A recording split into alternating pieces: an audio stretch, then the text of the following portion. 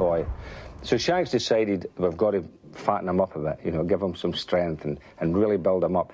So they had a meeting between the staff, and they decided that they would get him to eat steaks, because Shanks was a great steak believer. You know, we ate steaks for 10 years at Liverpool, because Joe Louis ate steaks similarly.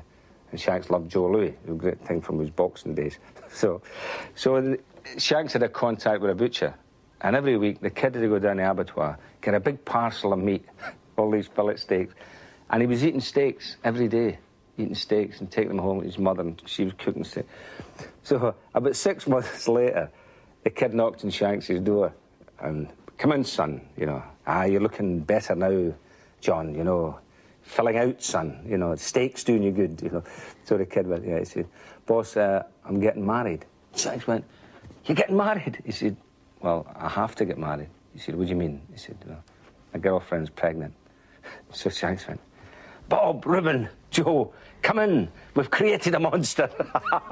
Bill's unique view of